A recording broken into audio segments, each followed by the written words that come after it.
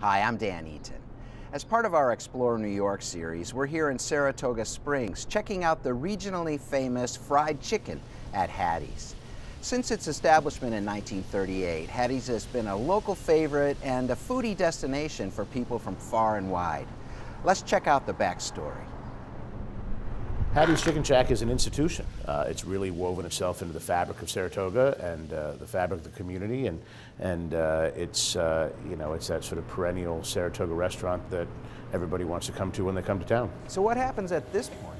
At this point, we're really making that crust that's the lightest fried chicken that most people have had. It's got a really nice, delicate crust to it, and at this point, we're ready to start frying. Awesome. So many people have a hard time just getting past the chicken. I mean, there's so much more in the menu, but as far as, almost 50% of the people that walk in the door have fried chicken.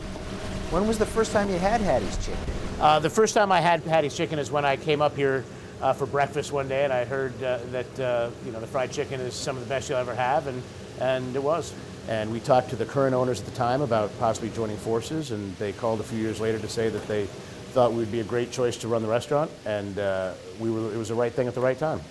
One of the interesting things about this restaurant is that because it's been around for so long, we're almost caretakers of the tradition of Hatties. People say, "Oh, when it floats, it's done." I mean, that's nonsense. I mean, that's the floating has nothing to do with it. A restaurant has to stay current, it has to stay modern, it has to be relevant to what's going on in the community. So this restaurant, even more than most, is a balancing act of keeping and honoring traditions and methods that have been done for years, as well as bringing in some new ideas and trying to balance the two aspects of the food.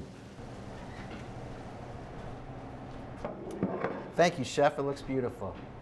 Thanks for exploring New York with us. I'm Dan Eaton.